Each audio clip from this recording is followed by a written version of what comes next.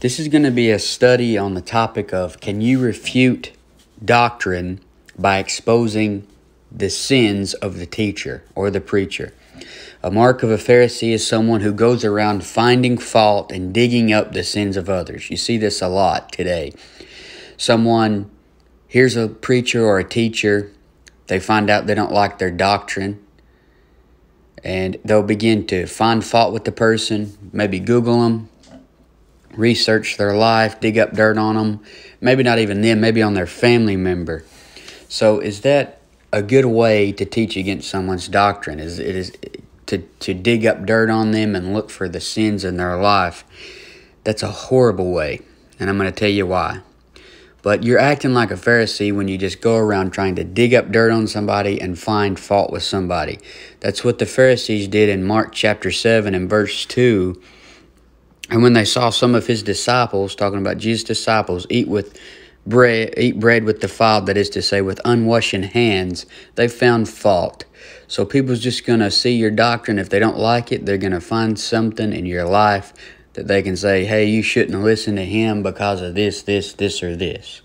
So can you refute a doctrine you don't agree with by examining another preacher's life or teacher's life, by digging up dirt on his past and using it against him? Can you do that? For example, can a man teach against dispensational truth by exposing the sins of C.I. Scofield or John Darby or Peter Ruckman? To use the sins of those people's life to refute dispensationalism is very dumb. And looking at it the other way, to show you I'm unbiased, can you disprove a post-trib, pre-wrath rapture by examining the life of the preachers and the new IFB, such as Steven Anderson? You know, a lot of people saying stuff about his kids lately, bringing up his sin, and it's kind of like they're using that to say, see, he is wrong on stuff. Look at what his kids are doing. What do his kids have to do with what he's teaching? Or could I completely throw away all Baptists after examining the life of a failed Baptist preacher? If I see on the news a Baptist pastor just molested somebody, does that mean all Baptists are wrong? No, that's very dumb. So can you refute their doctrine simply by exposing their sin or by exposing other false doctrines they have? No, just because someone has false doctrine doesn't mean every single thing that they teach is wrong. Does the fact that 2 of Peter Ruckman's wives deserted him, does that prove that what he taught was false doctrine? Absolutely not. What does the sin of Ruckman's wives have to do with the doctrine of dispensationalism or the pre-tribulation rapture? There are plenty of other men who teach dispensationalism and a pre-tribulation rapture who have never been divorced. Does the fact that C.I. Scofield was divorced and remarried mean we can use that to prove his doctrine is not correct or that we shouldn't use his reference Bible? The unpardonable sin among many Baptist Pharisees is divorce and remarriage. The Pharisee loves to ask questions on divorce and remarriage. What does divorce and remarriage have to do with dispensationalism? Does the fact that Scofield had a divorce prove all of his doctrine's wrong? No, it has nothing to do with it. So here are some Bible examples of men who sinned majorly in their life, yet you're not going to throw out what they said. For example, David. In 1 Kings 15 and verse 5, it says, because David did that which was right in the eyes of the Lord, and turned not aside from anything that he commanded him all the days of his life, save only in the matter of Uriah the Hittite. You know the story. David saw Bathsheba, lusted after her. He committed adultery with another man's wife, and then had her husband killed to cover up her pregnancy. He had her husband killed to cover up the adultery.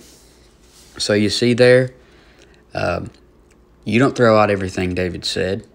David's a man after God's own heart. Look what he did. He committed adultery and murder. Does that mean that he's wrong on everything? Absolutely not. Another one, Solomon. In 1 Kings 11, 7 through 9. Then did Solomon build an high place for Chemosh, the abomination of Moab, in the hill that is before Jerusalem, and for Molech, the abomination of the children of Ammon, and likewise did he for all his strange wives, which burn incense and sacrificed unto their gods. And the Lord was angry with Solomon, because his heart was turned from the Lord God of Israel, which had appeared unto him twice. So Solomon, the wisest man, messed up. Are you going to throw out what Solomon said because he did some very, very wicked and evil things? Absolutely not. Or Moses. Moses, he disobeyed God. Remember what he did with the rock? He smote the rock twice. Moses killed a man.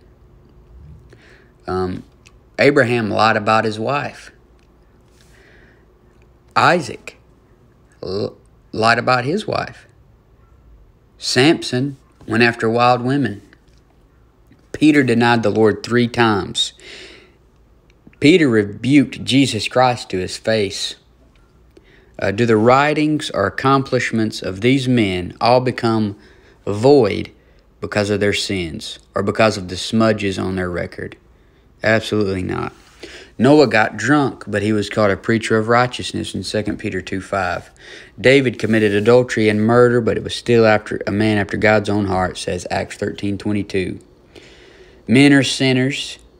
Teachers and preachers are sinners. It's stupidity to try and disprove a doctrine by exposing the personal sins or bad circumstances in the preacher's life who teaches the doctrine that you don't approve of. I'm not going to look at Steven Anderson's kids and say everything he teaches is wrong because of his kids. You got to watch out about that, examining someone's kids and then saying that they're not qualified. Because sometimes you can be doing everything right, but your kids still have a free will. You can't stop them from choosing evil. You can highly influence them, but you can't stop them.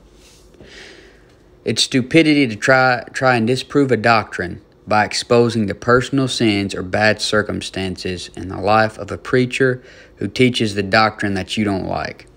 They try to teach against dispensationalism and a preacher of rapture by mentioning the sins of Ruckman's children.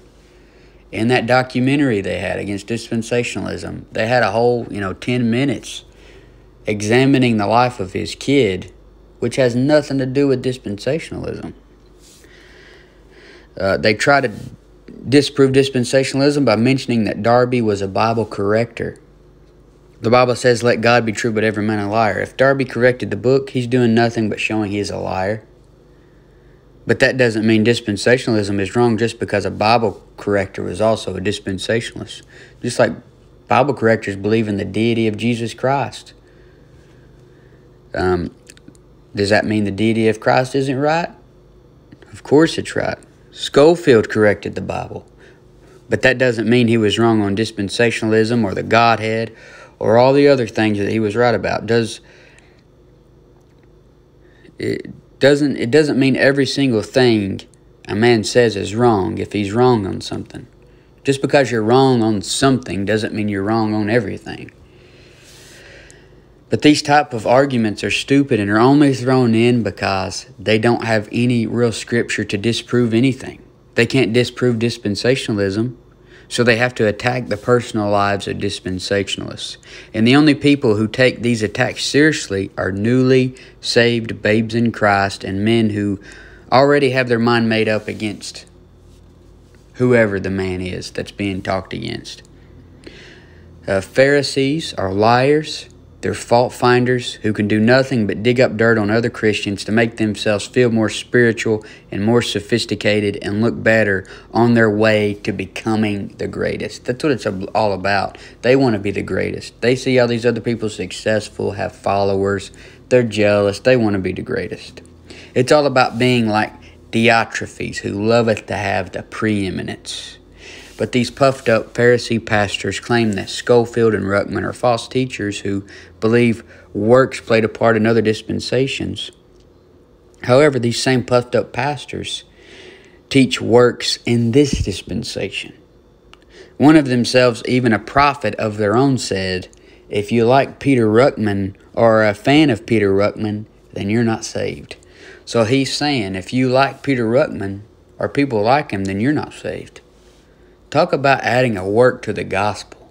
So let's believe on the Lord Jesus Christ and don't be a fan of a preacher who wasn't even born until the 1920s. But don't forget that Pharisees are also called hypocrites by Jesus Christ. One of these other puffed up pastors said in the same breath that Phil Kidd isn't saved, Lester Roloff isn't saved, this guy isn't saved. I mean, attacking Lester Roloff, come on. How are you going to say Phil Kidd and Lester Roloff aren't saved? Aren't you glad that the Lord has raised up these young prophets to tell us who's going to heaven and who ain't going to heaven?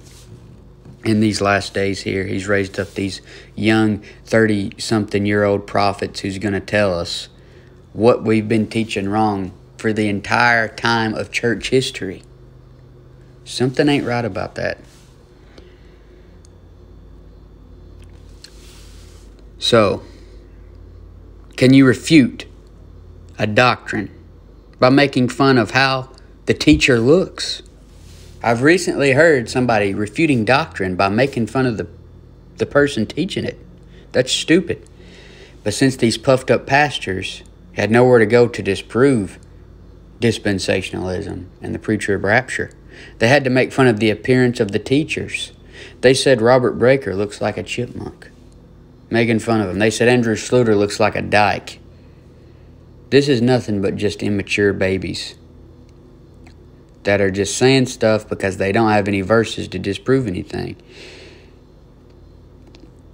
It's just a mess that you look at a lot of stuff, especially on YouTube. It's a mess because they're just going around. Every video has a person's name in it that they're criticizing and finding fault with. Every single one.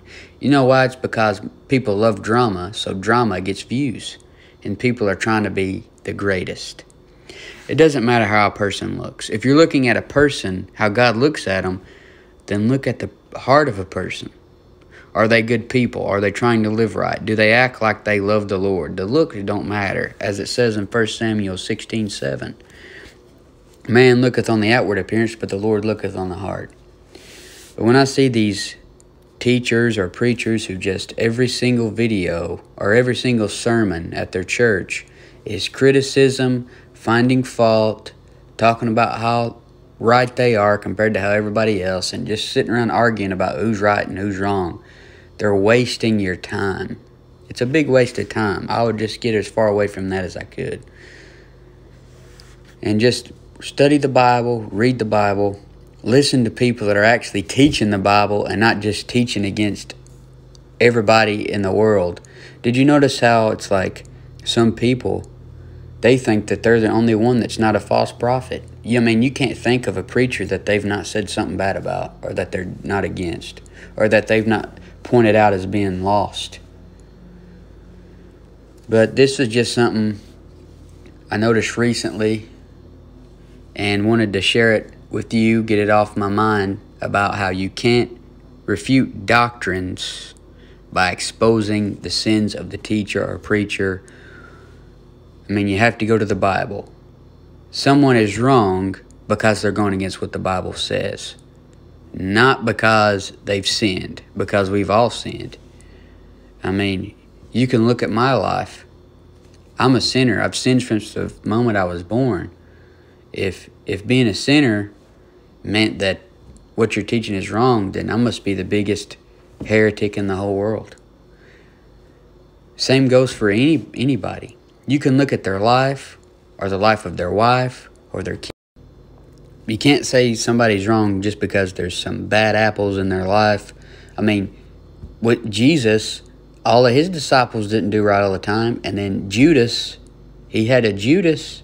Everybody's going to have a Judas. You know, if somebody has 10 kids, or even 5 kids, and I mean, one of them's bound to turn out wrong. So you got to watch all the judgment you're putting on people. Got to watch out being so hard on people all the time. People are just too hard on people today. I'm all for being against sin, teaching against sin, telling what the Bible says is sin. But when all you're doing is judging everybody, and when your prayer at the end of your sermon ends with, God, we thank you so much that we're not like these people that we just discussed today, or something like that. That's what the Pharisee did. But just, you need to learn how to get along with other people. You need to learn how to deal with disagreements.